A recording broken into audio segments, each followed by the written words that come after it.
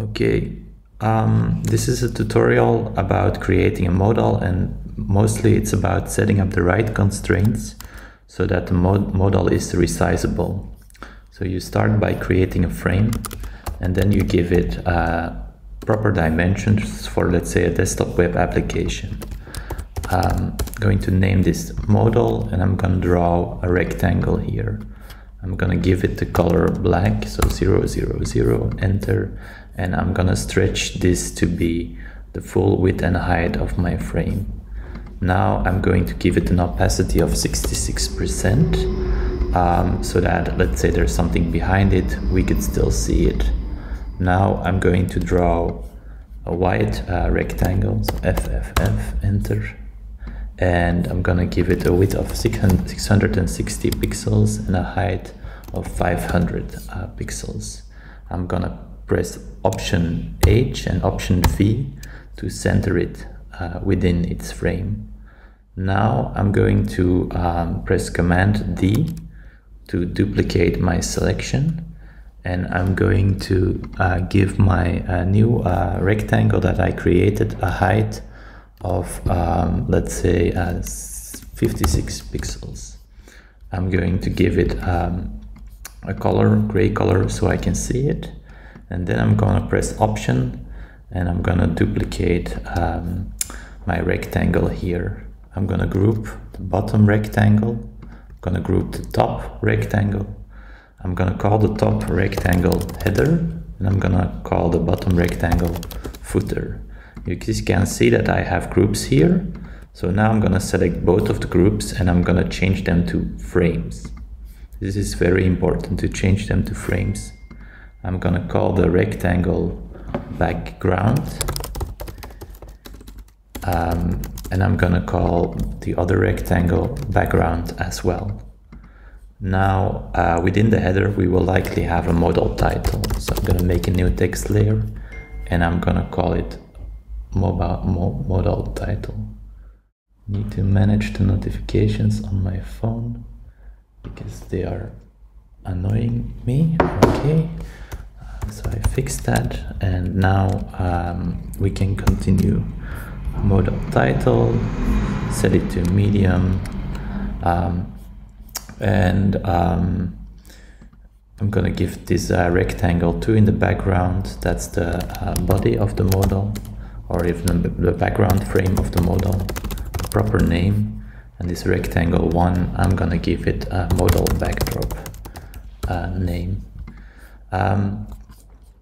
So now I'm gonna group all of these layers into a group, but I'm gonna make it a frame called modal.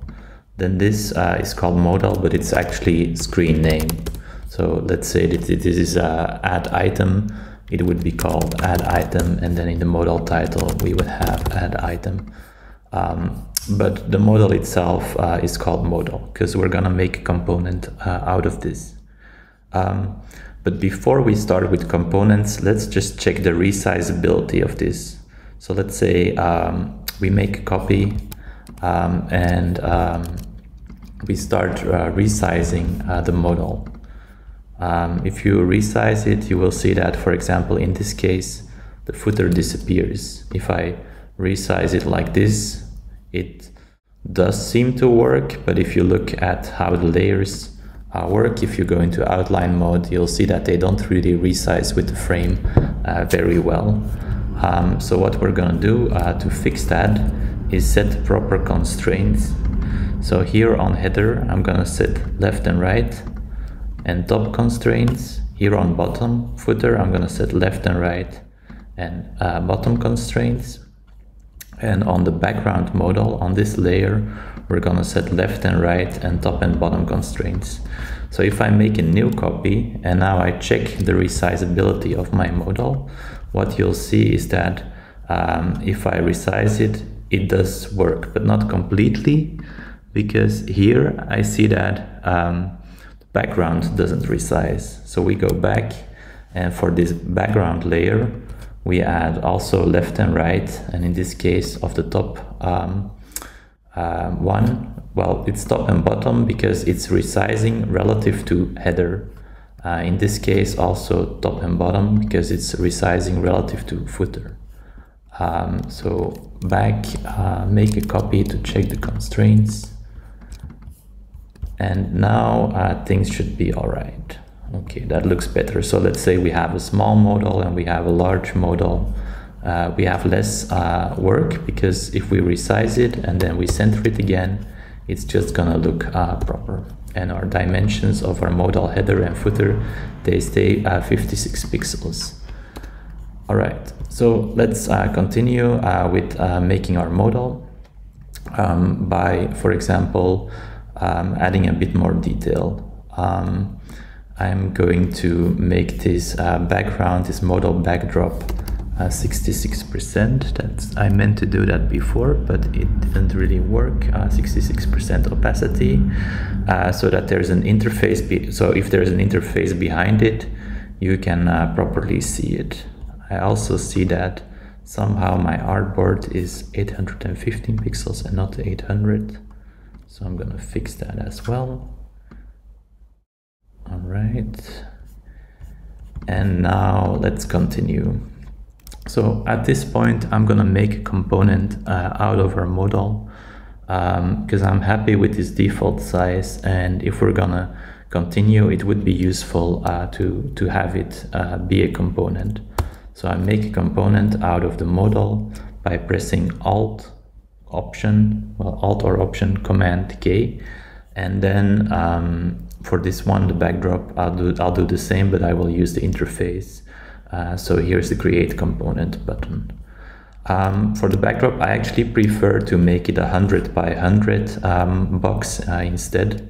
If I make it a component, just because this way it doesn't take up too much space in your component list. So making it a component, then instancing the component and stretching it out again. And then here the modal is a component, so I'm going to move that out and then I'm going to move it back into my design.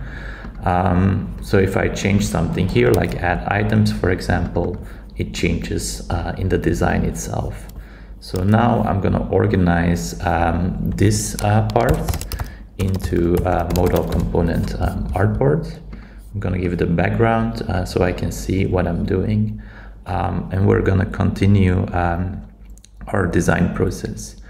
We will most likely have a close button on the top right, and we will have buttons cancel and save on the bottom. So what we need is an icon component and a button component.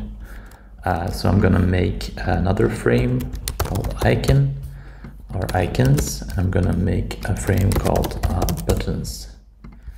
And let's start with the icon first. So for the icon, let's just use the pen tool and draw a basic icon. This tutorial is not about the process of drawing these icons. So I'm gonna do this quick, and if there is interest, maybe I will do a separate tutorial about icon design in Figma. But I'm setting up a 16 by 16 pixels frame, or maybe I'll make it 24 by 24. And then within that frame, I'm putting vectors that we are now centering. And maybe I'm gonna outline those vectors strokes, and I'm gonna unify the pad. And I'm gonna call this close icon and make it a component. So now that I have this component, I'm gonna drag it into my modal component. And we have to set up the constraints, because right now, if I would resize the design, the X doesn't move. The close button doesn't move, or close icon doesn't move. So I'm going to set up the constraint right, center. So now if I go back and resize it, it's gonna resize properly, and it's gonna stay in its position on the top right. So next thing we're gonna do is create buttons. Let's say we create a button, 36 pixels. Actually, the easier way to start a button is to start with a text layer. So we're gonna start a text layer and I'm gonna write button label. And now I'm gonna press Shift A to give it an auto layout. And then I'm gonna click Fill to start a button layout. So what I want is that it's 36 pixels, which is the case. Wonderful. But I do want it to be 16 pixels and regular. By changing the font size, we also changed it so that now it's 35 pixels. So in order to get it to be 36 pixels, we have to change something here. For example, if we change the line height, it's probably gonna change a little bit so that the button then becomes 36 pixels. Okay, so line height is 20 on 16 pixels button. I'm gonna make sure that it's aligned to the center, and I'm gonna give it 2 pixels border radius, and I'm also going to change the side padding a little bit. Also gonna make it so that the background color is a bit lighter, and then I'm also gonna make a primary button. So this one will be my primary button, and I'm gonna give it a blue color. I'm gonna give it a white text. I'm gonna call this one primary, and I'm gonna call this one secondary. Now I'm gonna make both of them a component by pressing here, create multiple components, and then I'm gonna create, I'm gonna click here, combine as variants, to use the variants feature for our button. So the variant that we have here is called skin, and now I'm gonna drag out an instance of both of these buttons and put it inside of our modal footer. Now I see that I made a bit of a design problem here because the background of my secondary button is exactly the same as the background of my modal. So what I'm gonna do is start a color system. I'm gonna make a new artboard and call it colors, and then I'm gonna try to organize the colors that I have so far. So we have this color, we have this color, we have this color, this color that I'm using, and I'm also using this kind of color.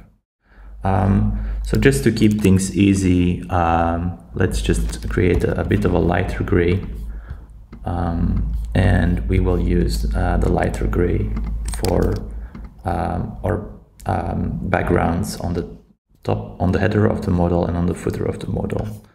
So if we go back here to the footer of the model and the organization of our buttons, we're also gonna hit Shift A to create an out layout, and we're gonna put 8 pixels between the two buttons. Then I'm gonna align it so that it's 8 pixels from the side, or even 16 pixels from the right side. And pressing Alt or Option, we can see that it's 11 pixels from the top but 9 from the bottom. So I'm gonna shift that up 1 pixel so it aligns properly. What I'm gonna do now is let it resize to the right of the frame. Normally, if I now change my labels, they will just adapt, which works great. So now we have, I think, almost a completed modal. But the nice thing is, if you are going to make variations of this modal, let's say you have a smaller one that's 440 pixels by 300, it should resize properly. It doesn't resize properly at the moment, so let's check what's going on and why that's happening. At this point, the footer works, but I guess it's the button layout here that is not working properly. So in order To fix that, we move the button layout into the footer, and that solves the problem. So right now we have a small modal, a medium modal.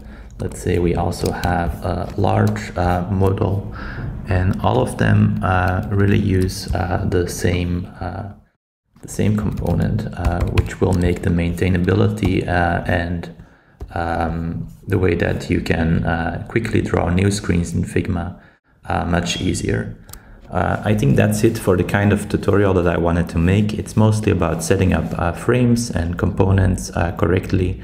It's not about making a pretty model. I think I could make it look nicer than this if I gave it some time. This is more of a tutorial about how it works technically within Figma. So I hope you enjoyed it, you learned something new if you are learning Figma, and if there's any questions, I will gladly answer them in the YouTube comments. If you like this video, please hit the like button, and if you want to see more, please comment and subscribe to my channel. Thank you, and if people like this, I will probably make a few more Figma videos.